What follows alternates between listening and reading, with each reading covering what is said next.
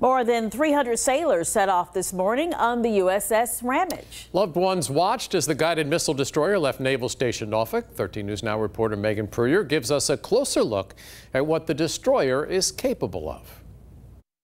Today on the dock, hands reached for one another and tears fell as film captured emotional moments. USS Ramage reminding each person their loved one would soon drift away. I'm sad but excited for them. It's fun watching them kind of grow up and do great things. It's her son's first deployment, but this marks 30 years of farewells for Cindy Bowman. We're very proud. We have a military family, so it's wonderful having him follow the tradition.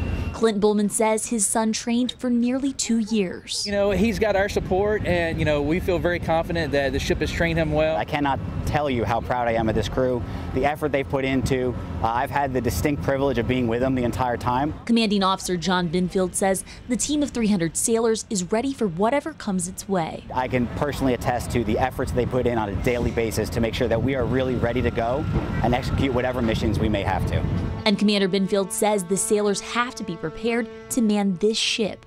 It is capable of a wide array of mission sets, including ballistic missile defense, and we can employ those wherever the Navy would need us to go. But it's a ship Kia Ricks is proud to see her son on. I'm just very blessed and very thankful that he has this opportunity. The sailors will be out to sea for 6 months. He's definitely going to be truly missed for, Thanksgiving and Christmas, but I'm just hoping we can just get through it. So before Ramage took off, Zoe Ricks poured out all her love. I feel sad because my brother's leaving, and really, I had no time to give him my goodbye kisses. In Norfolk, Megan Puryear, 13 News Now.